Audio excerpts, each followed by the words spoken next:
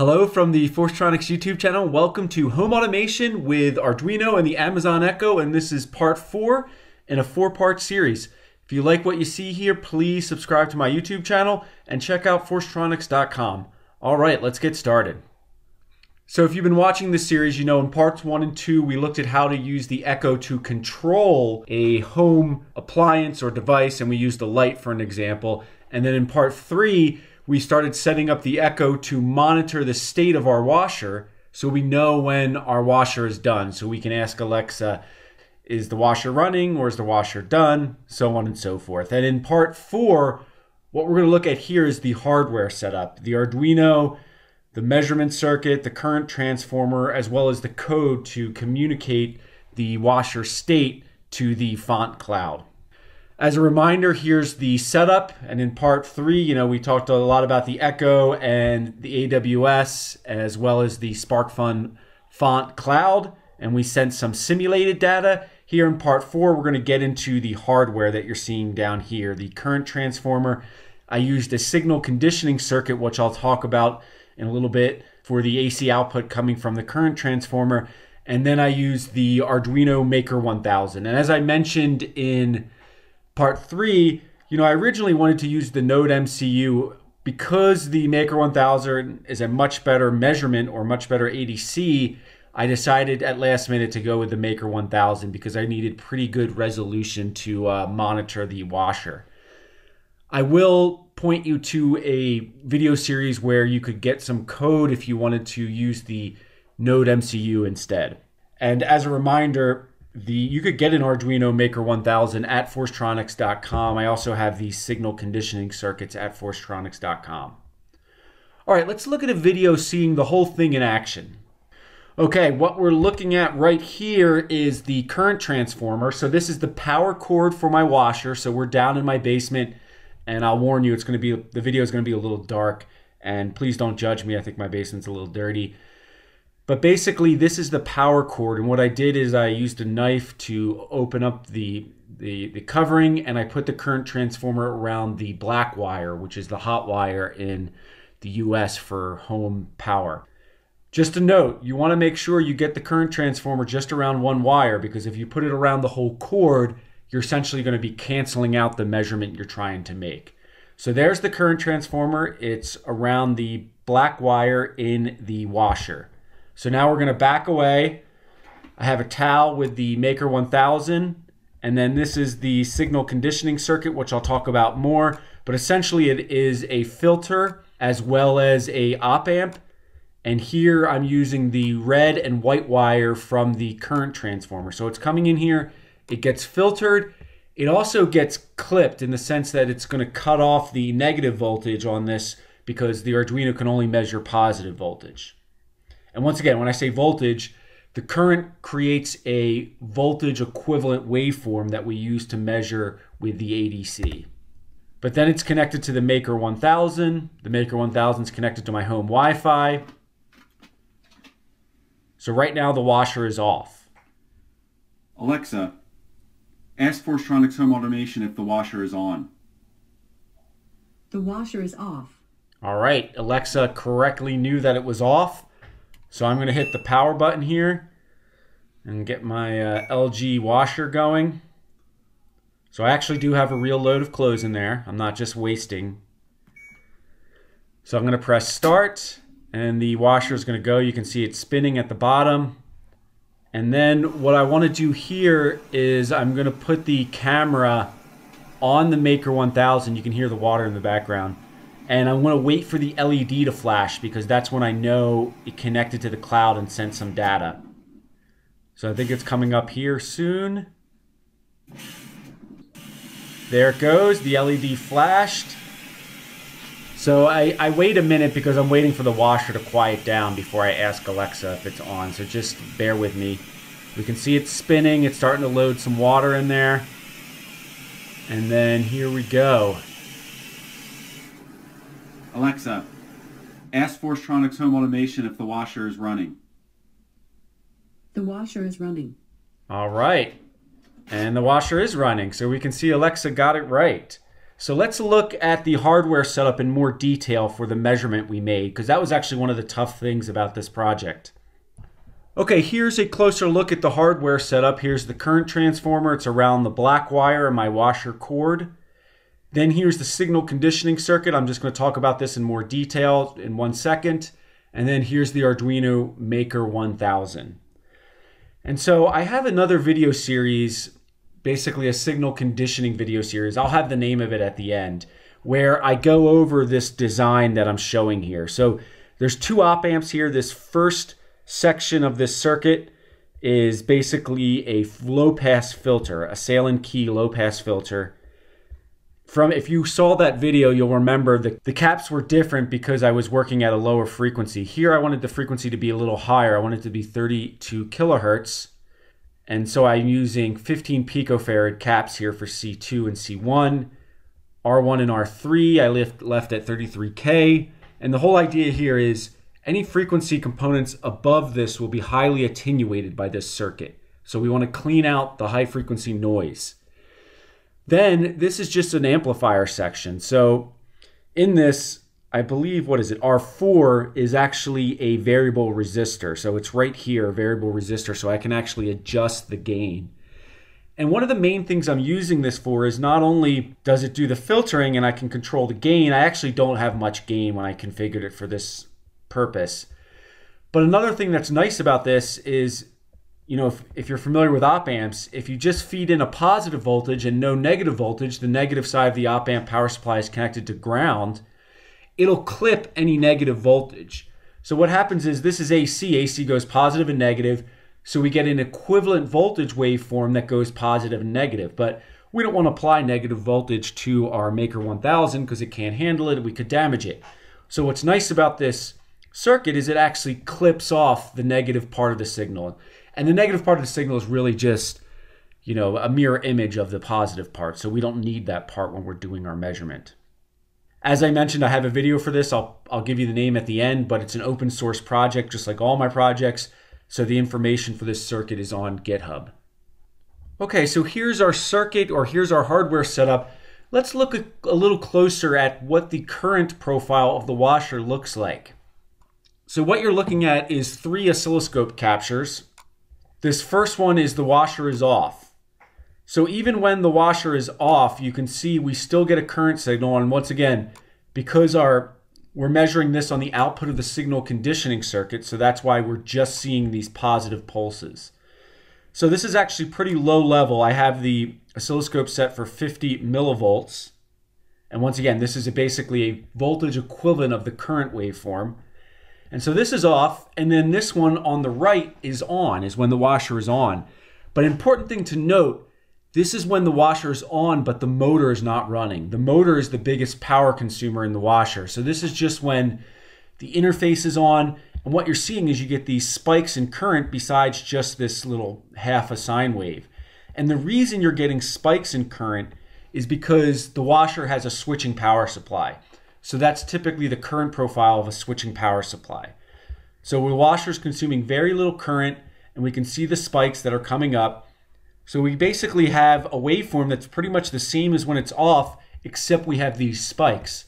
So the point is we need to be able to measure those spikes to tell if the washer is on or off.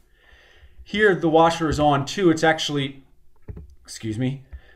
here the washer is on as well, but the motor is running. You can see the current is much higher. Note that here I'm at 50 millivolts per division. Here I'm at 500 millivolts per division. So here we're getting up above 3 volts when the motor is running, because that's when the most current consumption is happening.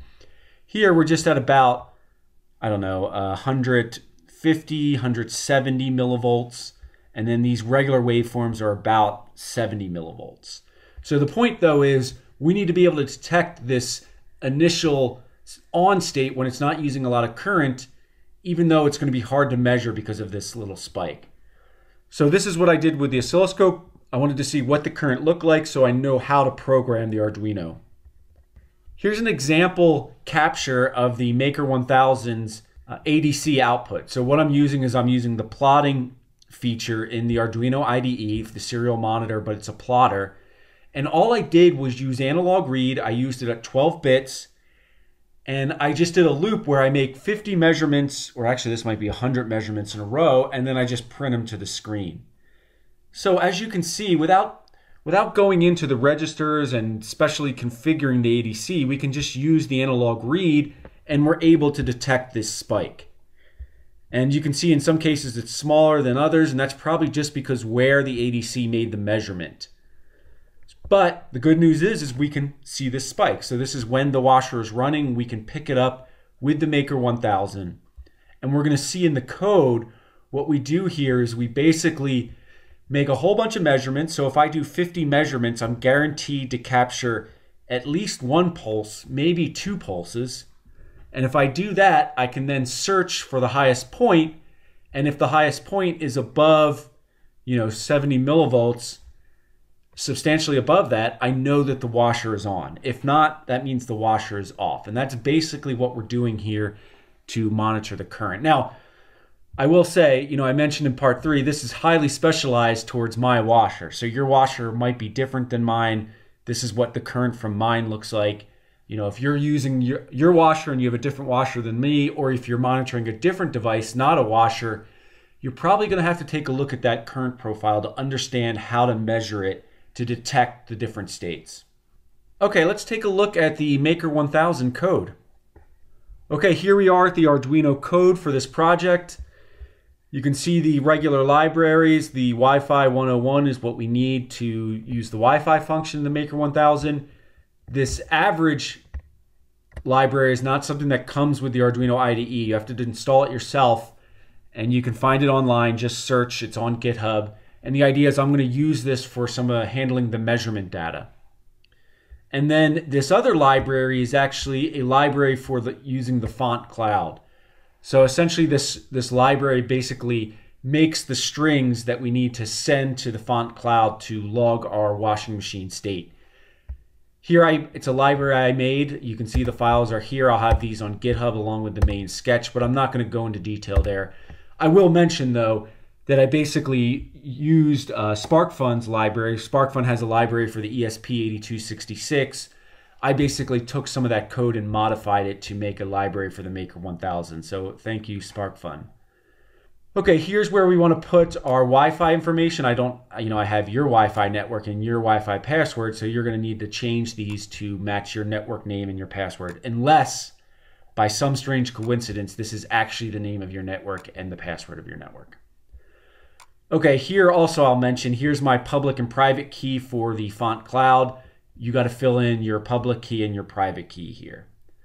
Then in the setup, what are we doing here? We configure the LED because I want to flash it every time I send something to the cloud.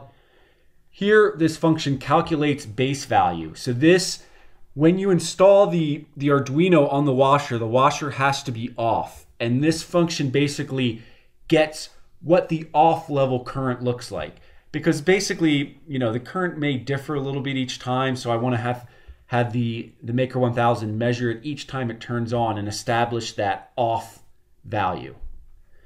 Here I have serial for debugging. Here we do a check if you're using the Wi-Fi shield. We're not, we're using the Maker 1000. Print out some data that we're about to connect. Here's where we connect to the Wi-Fi network, and then we basically loop until the connection is done. Here in the main loop, you can see it's pretty simple code. We're going to post our data to font. If it fails, we'll do a serial printout, and then we're just going to delay for 60 seconds.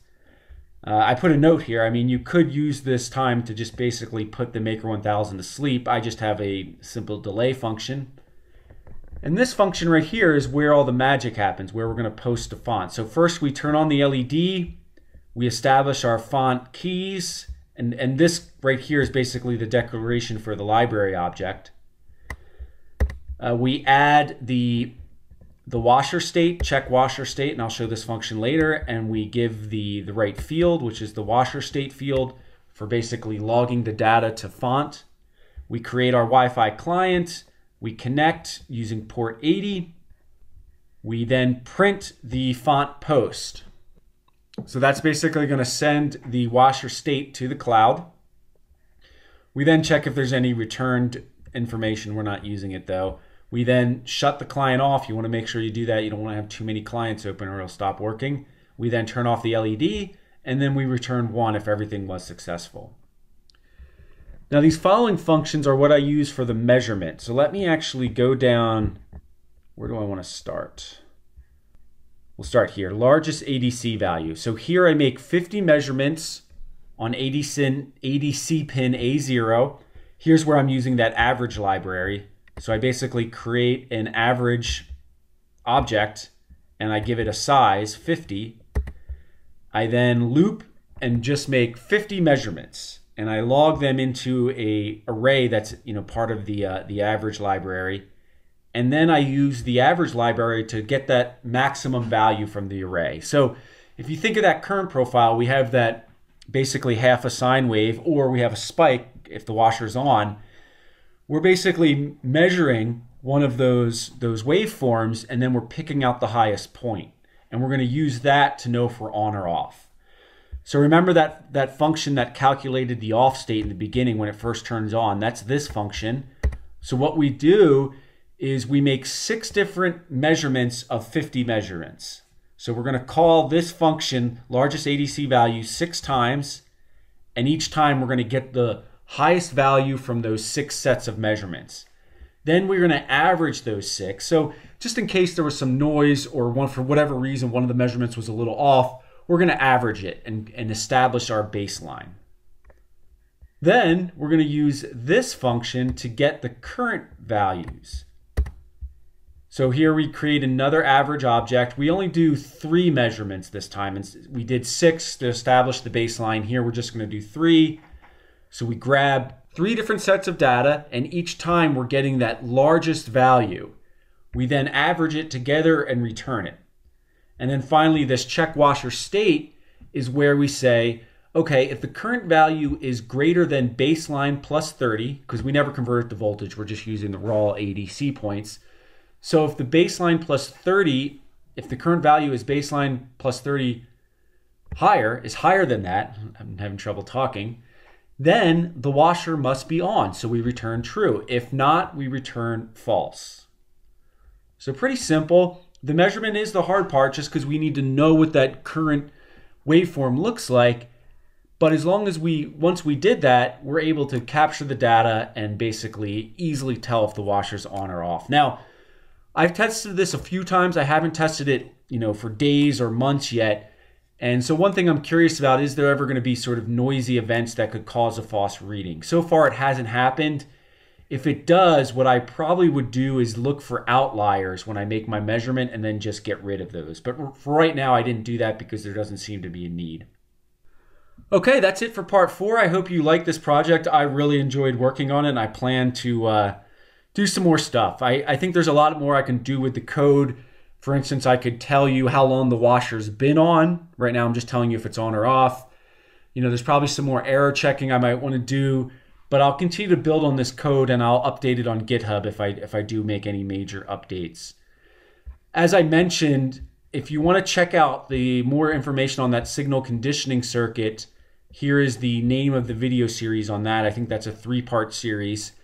And then if you're interested in using the Node MCU, or if you're using the ESP8266, I have another video series where I demonstrate some code for posting data to the font cloud in that using the ESP8266. So if you want to use that, check out this video or the code from this video, and it'll show you how to use that to post data to font. All right, if you have anything to add, please use the comment section, and thank you for watching.